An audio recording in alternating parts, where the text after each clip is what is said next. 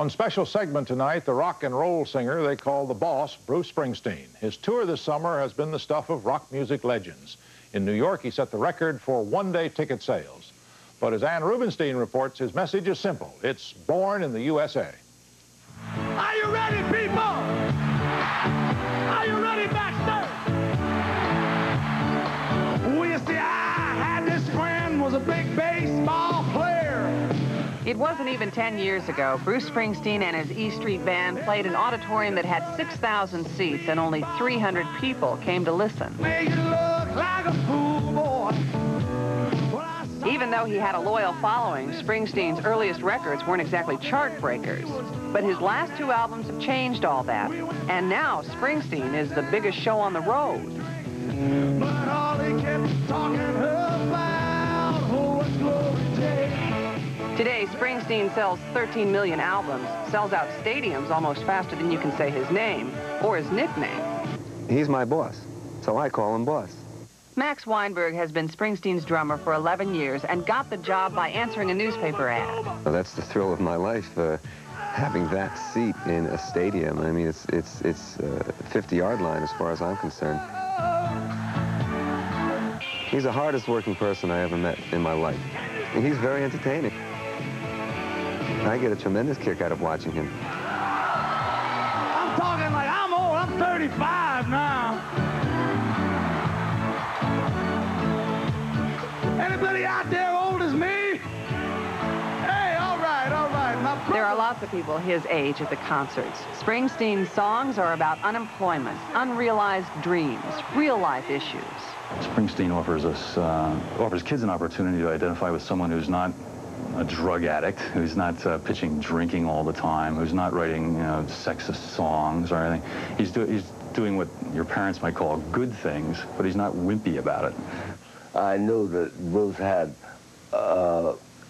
charisma when he performs that nobody else has ever had. 13 years ago, John Hammond discovered Springsteen. He also discovered Bob Dylan and Billie Holiday. He signed Springsteen to a contract in less than a day.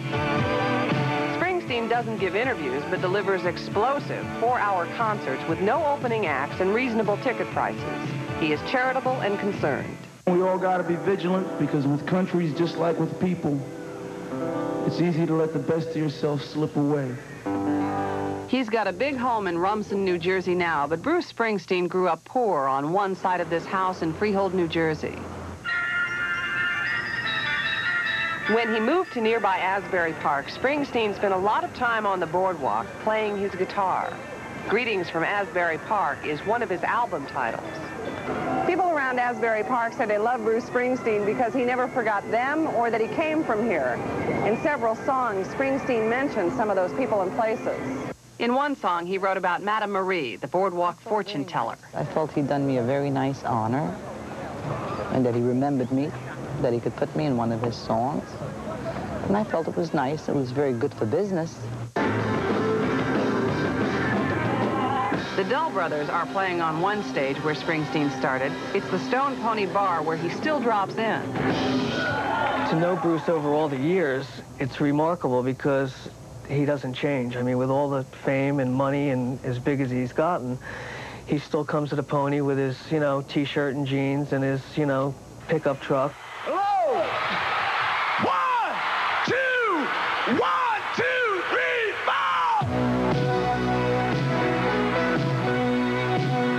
4! Bruce Springsteen, as his drummer knows, has waited years and worked hard to build this. And played every dive and joint in New Jersey. And to play Giant Stadium is really a dream come true.